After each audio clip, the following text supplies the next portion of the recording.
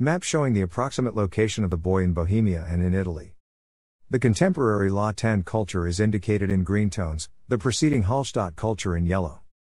The Boii were a Gallic tribe of the later Iron Age, attested at various times in Cisalpine Gaul, Pannonia. Parts of Bavaria, in and around Bohemia, parts of Poland, and Gallia Narbonensis. In addition, the archaeological evidence indicates that in the 2nd century BC Celts expanded from Bohemia through the Kłodzko Valley into Silesia, now part of Poland and the Czech Republic. They first appear in history in connection with the Gallic invasion of northern Italy, 390 BC, when they made the Etruscan city of Felsina their new capital, Pannonia. After a series of wars they were decisively beaten by the Romans in a battle of Messina and their territory became part of the Roman province of Cisalpine Gaul. According to Strabo, writing 2 centuries after the events, rather than being destroyed by the Romans like their Celtic neighbors, Boii were merely driven out of the regions they occupied, and after migrating to the regions round about the Ister, lived with the Taurasi, and carried on war against the Daci until they perished, tribe and all, and thus they left their country, which was a part of Illyria, to their neighbors as a pasture ground for sheep.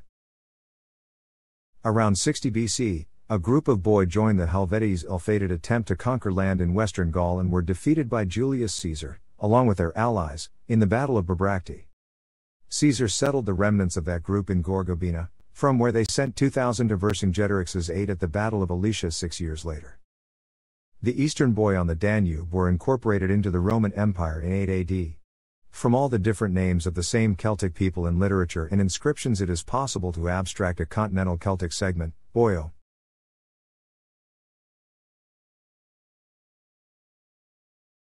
There are 2 major derivations of this segment, both presupposing that it belongs to the family of Indo-European languages, from cow and from warrior. The Boii would thus be either the herding people or the warrior people. The cow derivation depends most immediately on the Old Irish legal term for outsider, ambu, from Proto-Celtic ambuios, not a cattle owner. In a reference to the first known historical Boii, Polybius relates that their wealth consisted of cattle and gold, that they depended on agriculture and war, and that a man's status depended on the number of associates and assistants he had. The latter were presumably the ambuii, as opposed to the man of status, who was buios, a cattle owner, and the bouv were originally a class, the cattle owners. Depiction of a soldier wearing a plumed pot helmet, Hallstatt culture bronze belt plaque from Vace, Slovenia, c. 400 BC. The warrior derivation was adopted by the linguist Julius Pokorny, who presented it as being from Indo-European hit, however, not finding any Celtic names close to it. He adduces examples somewhat more widely from originals further back in time, Phohios, a Venetic personal name, Boioi, an Illyrian tribe, Boiotoi, a Greek tribal name, and a few others.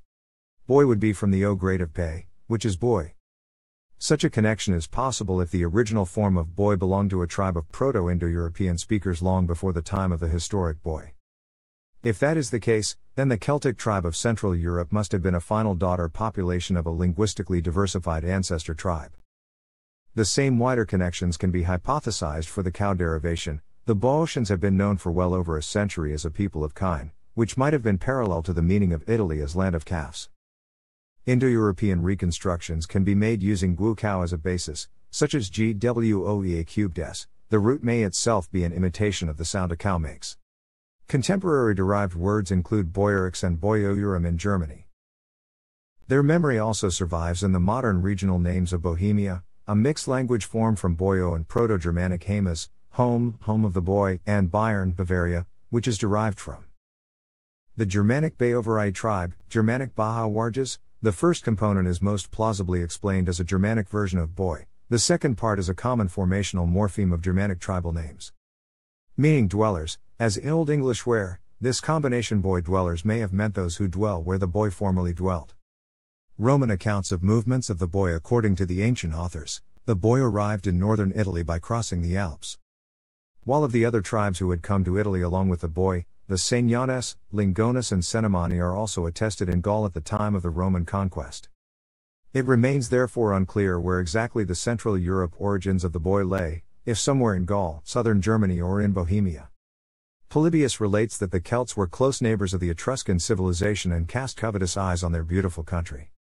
Invading the Po Valley with a large army, they drove out the Etruscans and resettled it, the Boii taking the right bank in the center of the valley. Strabo confirms that the Boii emigrated from their lands across the Alps and were one of the largest tribes of the Celts. The Boii occupied the old Etruscan settlement of Felsina, which they named Pannonia. Polybius describes the Celtic way of life in Cisalpine Gaul as follows: they lived in unwalled villages, without any superfluous furniture, for as they slept on beds of leaves and fed on meat and were exclusively occupied with war and agriculture. Their lives were very simple, and they had no knowledge whatever of any art or science. Their possessions consisted of cattle and gold, because these were the only things they could carry about with them everywhere according to circumstances and shift where they chose. They treated comradeship as of the greatest importance, those among them being the most feared and most powerful who were thought to have the largest number of attendants and associates. The archaeological evidence from Bologna and its vicinity contradicts the testimony of Polybius and Livy on some points, who say the Boii expelled the Etruscans and perhaps some were forced to leave. It indicates the Boii neither destroyed nor depopulated Felsinum, but simply moved in and became part of the population by intermarriage. The cemeteries of the period in Bologna contain Latin weapons and other artifacts, as well as Etruscan items such as bronze mirrors. At Monte Bibile not far away one grave contained Latin weapons and a pot with an Etruscan female name scratched on it. In the second half of the 3rd century BC, the Boii allied with the other Cisalpine Gauls and the Etruscans against Rome. They also fought alongside Hannibal, killing the Roman general Lucius Postumius Albinus in 216 BC, whose skull was then turned into a sacrificial bowl. A short time earlier, they had been defeated at the Battle of Telamon in 225 BC, and were again at Placentia in 194 BC and Messina in 193 BC. Publius Cornelius Scipio Nasica completed the Roman conquest of the Boii in 191 BC, celebrating a triumph for it. After their losses, according to Strabo, a large portion of the Boii left Italy. Contrary to the interpretation of the classical writers, the Pannonian Boii attested in later sources are not simply the remnants of those who had fled from Italy, but rather another division of the tribe, which had settled there much earlier. The burial rites of the Italian Boii show many similarities with contemporary Bohemia, such as inhumation, which was uncommon with the other Cisalpine Gauls, or the absence of the typically Western Celtic torques. This makes it much more likely that the Cisalpine Boii had actually originated from Bohemia rather than the other way round. Having migrated to Italy from north of the Alps, some of the defeated Celts simply moved back to their kinsfolk. The Pannonian Boii are mentioned again in the late 2nd century BC when they repelled the Cimbri and Teutones. Later on, they attacked the city of Noria shortly before a group of Boii joined the Helvetii in their attempt to settle in western Gaul. After the Helvetian defeat at Probracti, the influential Aedui tribe allowed the Boii survivors to settle in their territory, where they occupied the oppidum of Gorgobina. Although attacked by Vercingetorix during one phase of the war, they supported him with 2,000 troops at the Battle of Alesia.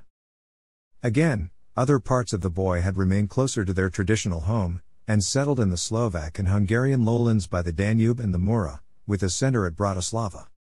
Around 60 BC they clashed with the rising power of the Dacians under their king Burebista and were defeated.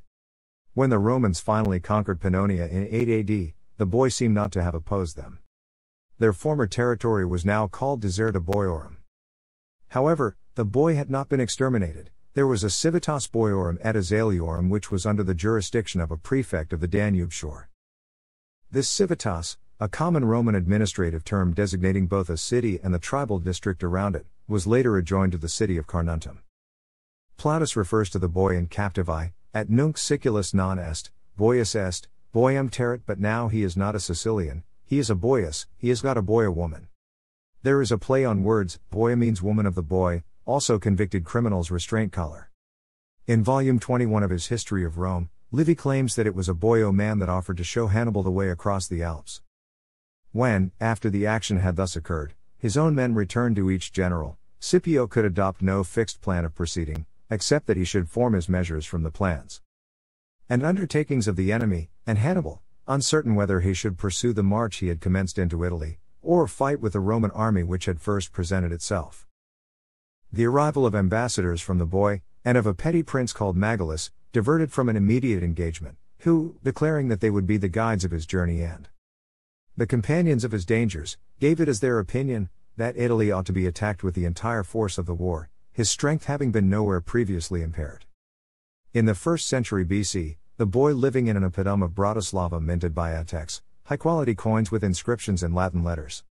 This is the only written source provided by the Boii themselves. Thanks for watching.